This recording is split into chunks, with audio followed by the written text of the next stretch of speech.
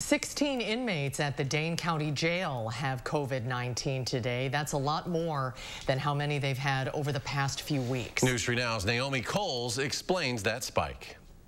The Dane County Jail had reached one of its lowest ever COVID case counts at the end of last week, just one case. But now new inmates testing positive resulted in that spike this week, and now a housing unit of 116 is in quarantine. Any inmate entering the jail goes through a 14-day quarantine in that housing unit, where they get regular testing and symptom monitoring.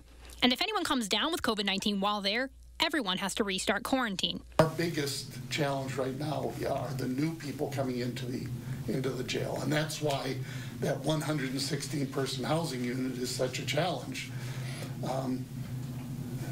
Because those are all new cases. The sheriff says the old county building where many of them are housed is difficult to keep safe even with their regular cleaning. The sheriff says they are about to introduce new rapid COVID testing for the inmates. He's hoping that's going to help lower case counts and improve safety at the facility.